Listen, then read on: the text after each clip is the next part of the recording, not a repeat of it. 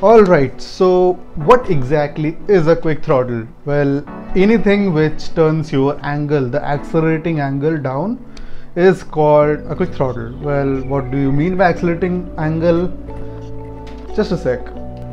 This is the stock grip of KTM, our Duke or RC390. Well, if this is the stock position of the grip in normal resting position, this angle is called, like if it moves till this angle is called the rotation angle. But in stock KTMs, this angle is a lot, like you have to go all the way like this on full throttle, which is kind of bad and kind of cumbersome. And yeah, like a guy for me, I find it easy to go on brakes if the angle is short like this. If the angle is like this, it is easier to go on grips and brakes. The question is, how can you lower the angle? Well, this is the grip of stock 390 and this is the grip of 200. Notice any difference? Well, if you notice carefully, the diameter in the Duke 200 grip is more and the diameter in the Duke 390 grip is small. What do you mean by diameter? Well, your accelerator cable goes here, it locks up here and it is moved around the thread, and from here it is left on the rest of the cable, which you actually see, which comes out of the cluster. So what happens if I increase the diameter? Well, now what happens is, if the diameter is longer, the radius is bigger, and which means the circumference is also larger, which means the cable actually has to travel more distance here, which gradually decreases the angle of it because accelerator cable length is limited. You are not going to change accelerator cable length, and resultantly the angle is lowered. Well, this is one of the ways in which you can do actually the mod. Well, this is the most jugaadu mod, and you can get KTM grips. Your grips won't even change from the outside, no one will know. Another thing, well, like a few guys in Mumbai and Bangalore do, they actually make certain PVC material thing which stays up on this thing and increases the diameter further, which will also give you the same effect, but I'm not sure if it is made for KTM specific or any other specific, but there are a few guys who make it. But this is what I went for. This is actually a universal quick throttle.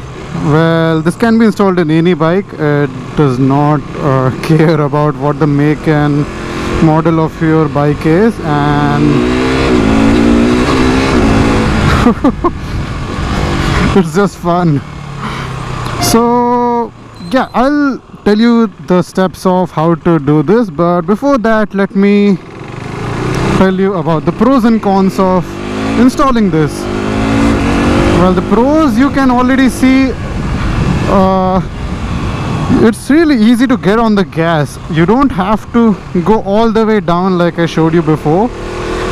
And yeah, that's the first thing. And the second thing is man, this traffic. And the second thing is, it's easier to get on the brakes. Like at least these two are my personal reason why I installed this.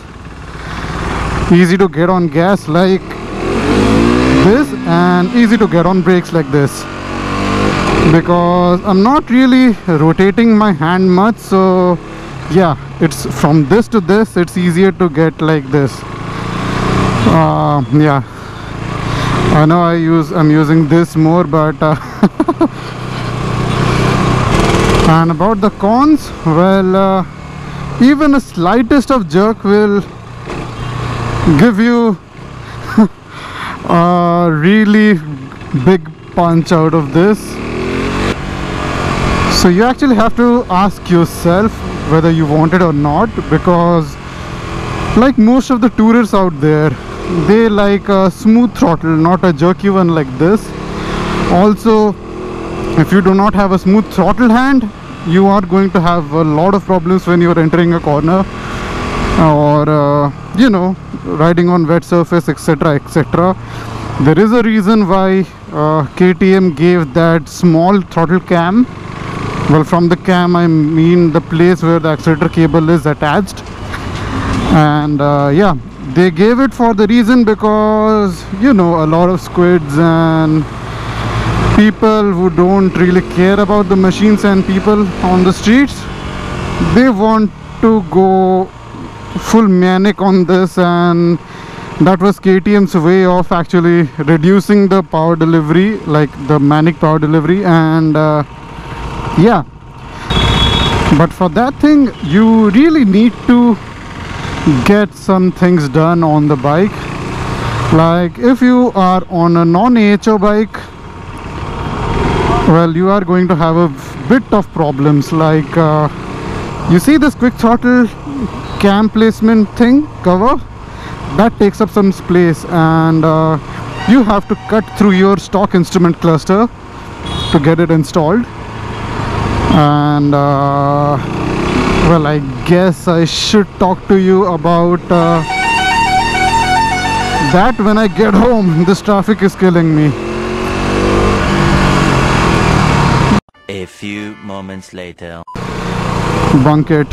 So if this thing is going to take up some space, you have to cut through your stock cluster, which is not the most prettiest thing to do. So you have to find a way on your own. I can't really help you with that, or you have to install a separate switch for like that handlebar thingy or something. You know how the switches work.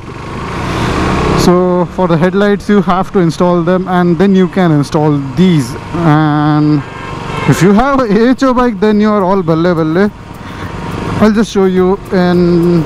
Well, for the non-AHO ones, for the older bikes, I can't really say much, but for the newer ones, the all-time headlight ones, this is what you need. Well, come on, focus car. You need a grip to put on the quick throttle. You need the quick throttle itself, and you need a ignition switch. Wait a minute, this fucktard is not focusing. Yep.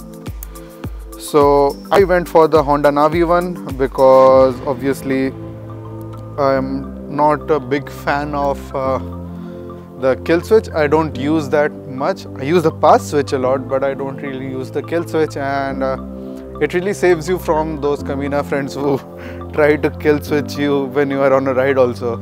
So yeah, you need a Honda Navi switch. You need to connect that in normal way. Just the kill switch one, make it direct if you don't want it, or if you want a kill switch one, I'll still put a link down in the description box below.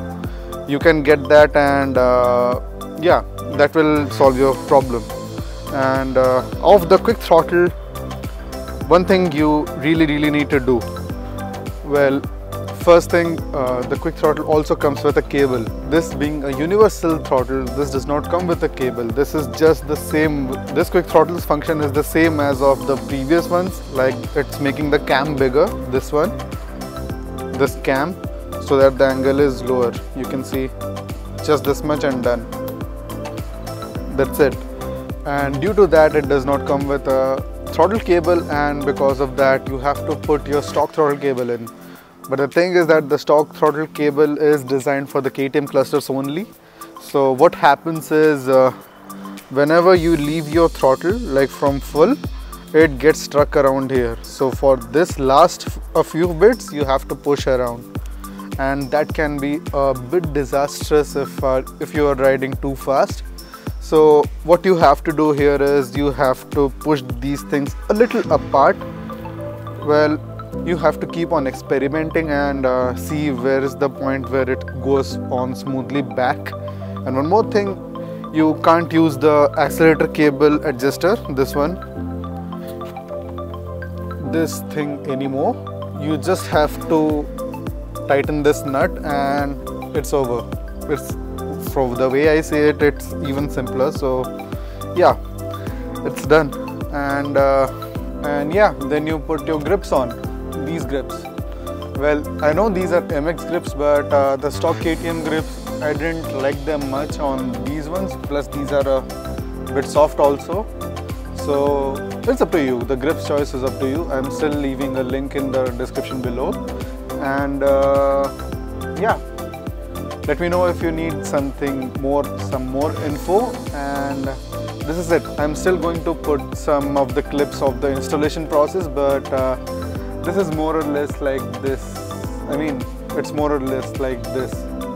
So yeah, if you want to know anything more, just hit me up in the comment section below, or you can just hit me up on the social media handles also. So bye.